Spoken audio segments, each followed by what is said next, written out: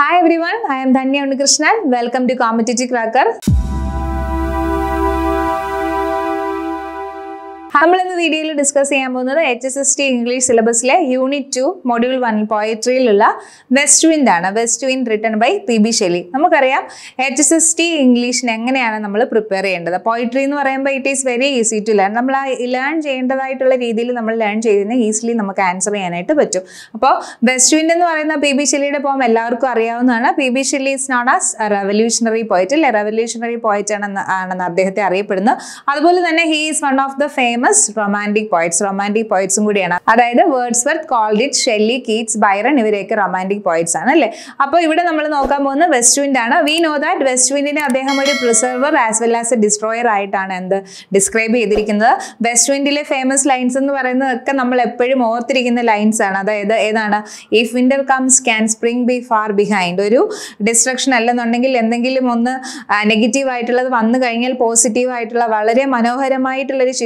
നമ്മളുടെ മുന്നിലുണ്ട് എന്ന് നമ്മളെ ഓർമ്മിപ്പിച്ചുകൊണ്ട് നമ്മളെ വളരെ ഓപ്റ്റിമിസ്റ്റിക് ആക്കുന്ന ഒരു പോമാണ് വെസ്റ്റ് വിൻഡ് എന്ന് പറയുന്നത്. Even then he describes the west wind as a destructor. ഒരു ഡിസ്ട്രക്ടർ ആയിട്ട് അദ്ദേഹം ഡിസ്ക്രൈബ് ചെയ്യുന്നെങ്കിൽ പോലും വെസ്റ്റ് വിൻഡിനെ പ്രിസർവ് ചെയ്യാനായിട്ടുള്ള കഴിവുണ്ടെന്നും അദ്ദേഹം പറയുന്നു. അതായത് ഈ ഡെഡ് ലീവ്സിനെയും സീഡ്സിനെയും ഒക്കെ അത് സ്കാറ്റർ ചെയ്ത് അവിടുന്ന് വലിച്ചു കൊണ്ടുപോകുന്നുണ്ടെങ്കിൽ പോലും വേറെ സ്ഥലത്ത് ചെന്നതിന് ശേഷം ഒരു ഡൗൺ ബോർ അല്ലെന്നുണ്ടെങ്കിൽ ഡ്രോപ്പ് ഓഫ് റെയിൻ അത് കിട്ടിക്കഴിയുമ്പോഴത്തേക്ക് ഈ സീഡ്സ് എന്ത് ചെയ്യുന്നു, സ്പ്രൗട്ട് ചെയ്തൊരു സാപ്ലിംഗ് ആയിട്ട് പ്ലാന്റ് ആയിട്ട് അത് വളരുന്നു. Okay, at the same time അതുപോലെ തന്നെ ഇപ്പോൾ ഓട്ടം സീസണിലാണ് പോയിറ്റ് എന്ത് ചെയ്തിരിക്കുന്നത്, ഈ ഒരു വെസ്റ്റ് വിൻഡ് എഴുതിയിരിക്കുന്നത്. അപ്പോൾ ഓട്ടം season we know that trees എന്ത് ചെയ്യുന്നു, ഷട്ട് ഡൗൺ ചെയ്യുന്നു അതിന്റെ ലീവ്സ് അല്ലേ. അത് ആ ഷട്ട് ഡൗൺ ചെയ്തതിന് ശേഷം വളരെ മനോഹരമായിട്ടുള്ള ബേർഡ്സിന്റെ ചെർപ്പിങ്സും ഒക്കെ ഉള്ള പൂക്കൾ കൊണ്ട് നിറഞ്ഞ പൂമരങ്ങൾ നമുക്ക് കാണാനായിട്ട് പറ്റും. അപ്പോൾ വളരെ മനോഹരമായിട്ടുള്ള പോമാണ് നമ്മൾ ഇന്ന് വീഡിയോയിൽ നോക്കാൻ പോകുന്നത്. അതിലെ പോയറ്റിക് ഡിവൈസ് ഏതൊക്കെയാണെന്നാണ്. അപ്പോൾ ഒരു പോയം നമ്മൾ അനലൈസ് ചെയ്യുന്നു, സമ്മറി നോക്കുന്നു, അതോടൊപ്പം തന്നെ നമ്മൾ എക്സാമിനേഷൻ പോയിന്റ് ഓഫ് വ്യൂ ചെയ്യേണ്ടത് എന്താണ്, അതിൽ പോയറ്റിക് ഡിവൈസ് മനസ്സിലാക്കുക എന്നുള്ളതാണ്. ജനറലി പോയറ്റിക് ഡിവൈസസ് എന്ന് നമ്മൾ ലേൺ ചെയ്ത് കഴിഞ്ഞു കഴിഞ്ഞാൽ നമുക്ക് ഈസിലി എന്ത് ചെയ്യാൻ പറ്റും, എക്സാമിന് ആൻസർ ചെയ്യാനായിട്ട് പറ്റും. So, നമുക്ക് ഡീറ്റെയിൽസിലേക്ക് പോവാം. The poem begins with the poet appealing to the wild west wind of autumn. He notices how the wind is scattering the dead leaves and spreading the seeds. This will result in their nurturing in the season of spring. അതായത് in the beginning നമുക്ക് കാണാൻ പറ്റും എങ്ങനെയാണ് wild west wind. ആ west വിൻഡിനെ അപ്പോൾ അദ്ദേഹം എന്താണ് address ചെയ്യുന്നതായിട്ടാണ്, ഓ wild west wind എന്ന് പറയുന്നത് അഡ്രസ് ചെയ്യുന്നു. ആൻഡ് സ്കാറ്ററിങ് ഡെഡ് ലീവ്സിനെ എന്ത് ചെയ്യുന്നു, അത് എങ്ങനെയാണ് ഡെഡ് ലീവ്സിനെയും സീഡ്സിനെയൊക്കെ വേറെ സ്ഥലത്തേക്ക് കൊണ്ടെത്തിക്കുന്നത്. And it will result in ഒരു റീബർത്തിലേക്ക് വരുന്നു. Thus the poet labels the wind as a destroyer as well as a preserver. അപ്പോൾ വെസ്റ്റ് വിൻഡിൽ അദ്ദേഹം വെസ്റ്റ് വിൻഡിനെ എന്തായിട്ട് ഒരു ഡിസ്ട്രോയർ ആയിട്ടും അതുപോലെ തന്നെ പ്രിസർവർ ആയിട്ടും ഡിസ്ക്രൈബ് ചെയ്യുന്നു. He calls for it to hear him by describing how the wind is responsible for stirring up violent storms. അതായത് നമുക്കറിയാൻ പറ്റും പോയത്തിൽ അദ്ദേഹം പറയുന്നുണ്ട് എങ്ങനെയാണ്, നമുക്കറിയാം വിൻഡ് വന്നു കഴിഞ്ഞാൽ തണ്ടർ, സ്റ്റോം, ലൈറ്റിംഗ് അതൊക്കെ വരാനായിട്ടുള്ള ചാൻസസ് ആർ ദർ, റൈറ്റ്. അപ്പോൾ ഇവിടെ എന്ത് ചെയ്യുന്നു, അവിടെ ആ ഒരു wind how it is responsible for creating violent storms create ചെയ്യുന്നു. സ്റ്റോംസ് എന്ന് പറയുമ്പോൾ നമുക്കറിയാം കംപ്ലീറ്റ് ഡിസ്ട്രക്ഷൻ ആണ്. അതിനെക്കുറിച്ച് ചിന്തിക്കുമ്പോൾ തന്നെ ഒരു ഇമേജ് നമ്മളുടെ മനസ്സിൽ ക്രിയേറ്റ് ചെയ്യപ്പെടുന്നത്. while he is calling out for its attention he keeps describing it further. അങ്ങനെയാണ് അദ്ദേഹം പോയം കണ്ടിന്യൂ ചെയ്യുന്നത്. At last he concludes by asking the question that if winter will arrive the spring will also be not far behind. അതായത് അതാണ് famous ആയിട്ടുള്ള lines. അദ്ദേഹം wind up ചെയ്യുന്നത് poem അങ്ങനെയാണ്, if winter comes can spring be far behind എന്ന് പറയുന്ന beautiful ആയിട്ടുള്ള lines. Thus he states a metaphor of birth and death. So it means that death and decay do not mean the end but rebirth. അപ്പോൾ death and decay എന്ന് പറയുന്നത് ശരിക്കും ഒന്നിൻ്റെയും ഒരു അന്ത്യമല്ല. അതായത് ശരിക്കും മലയാളത്തിൽ നമ്മൾ പറയും ഒന്ന് ചീഞ്ഞാണ് മറ്റൊന്നിന് വളമാകുക എന്ന് പറയില്ലേ, അതേപോലെ തന്നെ അങ്ങനെ പറയണമെന്നും ഇല്ല. ബട്ട് ഒന്ന് നശിച്ചതിന് ശേഷമാണ് വേറെ ഒന്നുണ്ടാവുക അങ്ങനെയും നമുക്ക് പറയാം. ബട്ട് അതർവൈസ് എന്താണ്, ആ ഒരു സീഡ്സ് വേറെ സ്ഥലത്തേക്ക് പോകുന്നു, കംപ്ലീറ്റ് ഡിസ്ട്രക്ഷന് ശേഷം വളരെ പോസിറ്റീവ് ആയിട്ടുള്ള ഒന്ന് ഉണ്ടാവുന്നു. അതായത് പോസിറ്റീവ് ഔട്ട്ലുക്ക് ആണ് തരുന്നത്, optimistic feeling. In other words he believes winter and spring won't be able to sail on the same boat because both are opposite of each other. വിന്ററും സ്പ്രിംഗും കൂടെ ഒരുമിച്ച് പോകാൻ പറ്റില്ല എന്നുള്ളൊരു ഐഡിയയും അദ്ദേഹം കൺവേ ചെയ്യുന്നുണ്ട്. ബിക്കോസ് എന്താണ്, ആ ഒരു human beings V face lot of obstacles in our life അല്ലേ. നമ്മുടെ ലൈഫിൽ ഒരുപാട് ഓബ്സ്റ്റക്കിൾസ് നമ്മൾ ഫേസ് ചെയ്യും.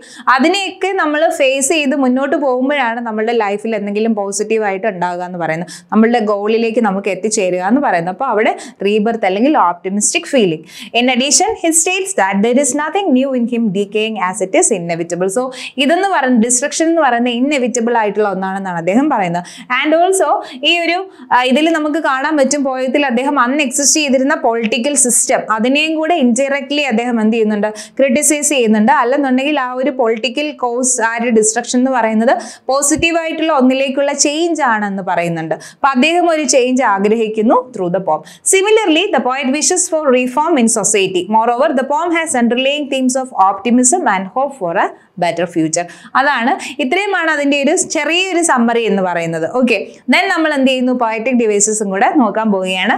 എങ്ങനെയാണ് ഇതിൽ പോയറ്റിക് ഡിവൈസ്, എന്തൊക്കെയാണ് പോയറ്റിക് ഡിവൈസ് യൂസ് ചെയ്തിരിക്കുന്നത്.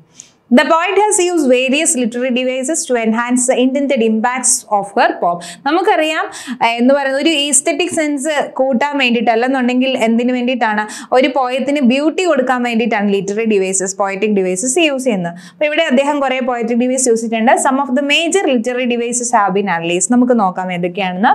First one is alliteration. അലിട്രേഷൻസ് എന്ന് പറഞ്ഞാൽ എന്താണ്, repetition of same speech sounds in A line ആണ് അലിട്രേഷൻ എന്ന് പറയുന്നത്. അതായത് കോൺസണന്റ് സൗണ്ട്സ് റിപ്പീറ്റ് ചെയ്ത് വരുന്നു. ഓരോ വേർഡിന്റെയും ആദ്യം ആ സൗണ്ട് റിപ്പീറ്റ് ചെയ്ത് വരുന്നതിനെയാണ് അലിട്രേഷൻ എന്ന് പറയുന്നത്. നോക്കൂ, ഇവിടെ നോക്കാം. Consonant sounds in the same line such as the sound of W in oh wild west wind. ഇവിടെ നോക്കൂ, ആ ഒരു സൗണ്ട് റിപ്പീറ്റ് ചെയ്യുന്നതായിട്ട് നമുക്ക് കാണാൻ പറ്റും. നോക്കിയേ, wild west wind, W sound ആണ് റിപ്പീറ്റ് ചെയ്തിരിക്കുന്നത്. Repetition of same speech sounds അല്ലെങ്കിൽ റെപ്പറ്റീഷൻ ഓഫ് കോൺസണന്റ് സൗണ്ട് എന്ന് പറയാം. W കോൺസണന്റ് ആണ് അല്ലേ, റെപ്പറ്റീഷൻ ഓഫ് സെയിം കോൺസണന്റ്സ് ആണ്, സെയിം സ്പീച്ച് സൗണ്ട്സ്. ദെൻ അതുപോലെ തന്നെ G സൗണ്ട് ഇൻ ദൈ voice and suddenly grow grey എന്ന് പറഞ്ഞിരിക്കുന്നു. അവിടെ G സൗണ്ട് റിപ്പീറ്റ് ചെയ്തിരിക്കുന്നു. Suppose this extract is given for the examination and asked U to find out the poetic device. നമുക്ക് easily കണ്ടുപിടിക്കാൻ പറ്റും. What is a poetic device used here? Alliteration ആണ് poetic device എന്ന് പറയുന്നത്. Okay, then next ഈ simile. Simile എന്ന് പറയുന്നത് എല്ലാവർക്കും ഫെമിലിയർ ആയിട്ടുള്ള ഒരു പോയറ്റിക് ഡിവൈസ് ആണ്. ലൈക്ക് അല്ലെങ്കിൽ ആസ് യൂസ് ചെയ്ത് കമ്പയർ ചെയ്യുമ്പോഴാണ് അതിനെ നമ്മൾ എന്ത് പറയുക, സിമിലി എന്ന് പറയാം. ലൈക്ക് അല്ലെങ്കിൽ ആസ് യൂസ് ചെയ്ത് കമ്പയർ ചെയ്യുക. ഓക്കെ, ഇവിടെ നോക്കൂ, അതായത് 3 places where he used it. 3 സ്ഥലത്ത് അദ്ദേഹം സിമിലി യൂസ് ചെയ്തിട്ടുണ്ട്. It's A figure of speech use to compare an object or A person with something else. ഒന്നൊന്നിനോട് compare ചെയ്യുന്നു. Okay, for example are driven like ghost എന്ന് പറയുന്നു. Next line നോക്കൂ, വീച്ച് like a corpse. Then clouds like earth's decaying leaves. അപ്പോൾ ഇവിടെ like use ചെയ്തിട്ടാണ് compare ചെയ്തിരിക്കുന്നത്. Easily എക്സാമിനേഷന് simile ആണെന്നുണ്ടെങ്കിൽ നമുക്ക് വളരെ പെട്ടെന്ന് തന്നെ കണ്ടുപിടിക്കാൻ പറ്റും. ലൈക്ക് അല്ലെങ്കിൽ ആസ് യൂസ് ചെയ്തിട്ടുള്ള കമ്പാരിസനെയാണ് നമ്മൾ എന്ത് പറയുക, സിമിലി എന്ന് പറയാം. നമുക്ക് വേർഡ്സ്വർത്തിന്റെ വളരെ ഫേമസ് ആയിട്ടുള്ള ഡാഫഡിൽസ് എന്നുള്ള പോം അറിയാം അല്ലേ. I wandered lonely as a cloud that floats on high over vales and hills. All at once I saw a crowd, a host of golden daffodils. അവിടെ എന്താണ്, I wandered lonely as a cloud, like a cloud. Wordsworth ഒരു മേഘത്തെ പോലെ അലഞ്ഞു തിരിഞ്ഞു നടന്നു എന്ന് പറയുന്നു അല്ലേ. As A cloud, like A cloud. അവിടെ കമ്പാരിസൺ, അതെന്താണ്, സിമിലിക്ക് എക്സാമ്പിൾ ആണ്. അപ്പൊ സിമിലി ഈസിലി നമുക്ക് പഠിക്കാൻ പറ്റും. അപ്പോ ഇതേപോലെ നമ്മൾ എന്ത് ചെയ്യുക, HSST എക്സാമിനേഷന്റെ സിലബസ് ഫുൾ കവർ ചെയ്തിട്ടുള്ള ക്ലാസ്സസ് നമ്മൾ കോമ്പറ്റേറ്റീവ് ക്രാക്കർ നിങ്ങൾക്കായി പ്രൊവൈഡ് ചെയ്തിട്ടുണ്ട്.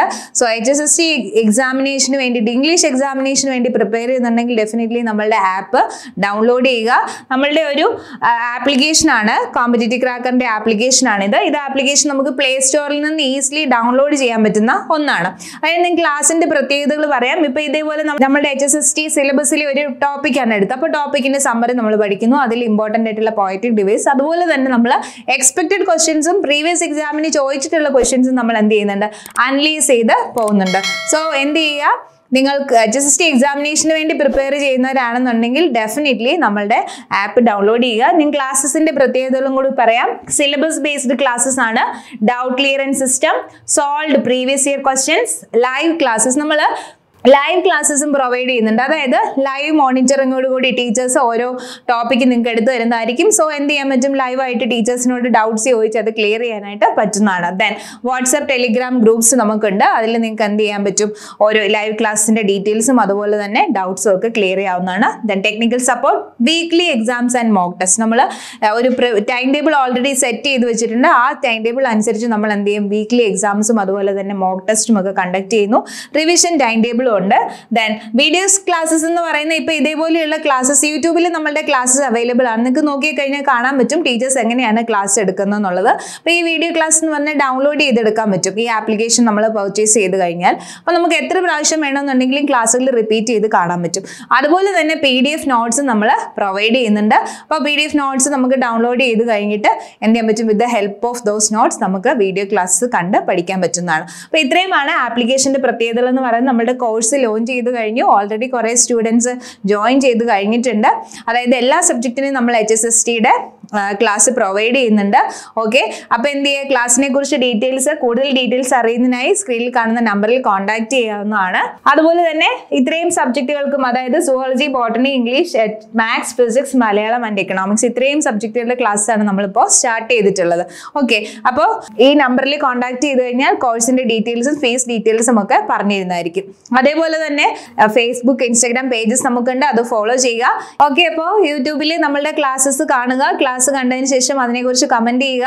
ഇതുവരെ നമ്മളുടെ ചാനൽ സബ്സ്ക്രൈബ് ചെയ്യാത്തവര് ഉടൻ തന്നെ ഇപ്പോൾ തന്നെ എന്ത് ചെയ്യുക? ചാനൽ സബ്സ്ക്രൈബ് ചെയ്യുക. ഇതുപോലെയുള്ള HSST എക്സാമിനേഷൻ ആയിക്കോട്ടെ, ഏത് exam related, PSC exam related notifications ഒക്കെ നിങ്ങൾക്ക് ലഭിക്കുന്നതായിരിക്കും. അതുപോലെ തന്നെ ഒരു കാര്യം കൂടി, നമ്മളുടെ competitivecracker.psc എന്ന് പറയുന്ന ഒരു ചാനൽ നമ്മളുടെ യൂട്യൂബിലുണ്ട്. ചാനൽ സബ്സ്ക്രൈബ് ചെയ്ത് കഴിഞ്ഞാൽ ഡെഫിനറ്റ്ലി നിങ്ങൾക്ക് PSC എക്സാമിനേഷന്റെ ക്ലാസ്സസ് ഒക്കെ ഫ്രീ ആയിട്ട് കാണാൻ പറ്റുന്നുണ്ട്. ഫ്രീ യൂട്യൂബ് ചാനലാണ് competitivecracker.psc എന്ന് പറയുന്നത് നമ്മുടെ ടീം കോമ്പറ്റീറ്റീവ് ക്രാക്കറിന്റെ പുതിയ ചാനലാണ്. ചാനൽ സബ്സ്ക്രൈബ് ചെയ്യുക. അതുപോലെ തന്നെ ക്ലാസ്സുകളൊക്കെ അറ്റൻഡ് ചെയ്യുക. PSC എക്സാമിനേഷന് വേണ്ടി പ്രിപ്പയർ ചെയ്യുക. അപ്പോൾ ഇനി നമുക്ക് ബാക്കി പോയറ്റിക് ഡിവൈസസ് വെസ്റ്റ് വിൻഡിൽ ഏതൊക്കെയാണെന്നുള്ളത് നോക്കാം. നെക്സ്റ്റ് എന്ന് പറയുന്നത് സിംബലിസം ആണ്. സിംബലിസം എന്ന് പറയുന്നത് എന്താണ്? അതായത് സിംബലൈസ് ചെയ്യുക, എന്തെങ്കിലും ഒന്നിനെ സിംബലൈസ് ചെയ്യുക, അതിനെയാണ് സിംബലിസം എന്ന് പറയുന്നത്. Symbolism is using symbol to signify ideas and qualities, giving dum symbolic meaning. Symbolic meaning കൊടുക്കുന്നു. ഇവിടെ വെസ്റ്റ് വിൻഡിനെ നമ്മൾ ഒരു സിംബോളിക് മീനിങ് ആണ്. എന്താണ്? Mighty power of nature. നേച്ചറിന്റെ mighty power എന്നുള്ളതിനെ സിംബലൈസ് ചെയ്യുന്നു വെസ്റ്റ് വിൻഡ്. നേച്ചറിന്റെ ആ പവറിനെയാണ് കാണിക്കുന്നത്. ഓക്കെ, അതുപോലെ തന്നെ dead leaves R സിംബിൾസ് of death and destruction. Dead leaves എന്ന് പറയുമ്പോൾ അത് സിംബൽ ആണ്. എന്തിന്റെയാണ്?